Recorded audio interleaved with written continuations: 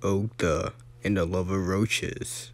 Ever since I was a teenager, I had very intense fantasies about having sex with a giant roach. It started in 9th or 10th grade when we read The Metamorphosis by Franz Kafka. As I started to think more and more about the roach creature that the character had become, I started to imagine what it would be like if a woman turned into the roach instead. I found this idea very arousing. I would not be repulsed or frightened of her, as the characters in the story are. I would take care of her. Then my thoughts started to get sexual with the character. Eventually, I sort of dropped a bit about her having been a human woman at first, and I kind of imagined this fictionalized roach species. They are giant roaches, the size of a person, and have complete intelligence. I kind of over time conjured up an imaginary friend of sorts. She is one of these roaches, and her name was Ogtha. I would fantasize about her often. Whenever I masturbated, I'd be imagining elaborate scenarios of me and Ogtha making love. When I started to have actual sex, I found I could not perform if I wasn't thinking of Ogtha.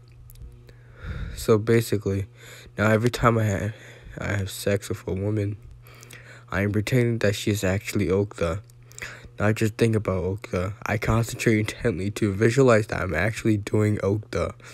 I don't think about the girl at all. There is only Ogtha. Of course, this sex can never be as fully exciting as my fully imaginary sessions with Ogtha.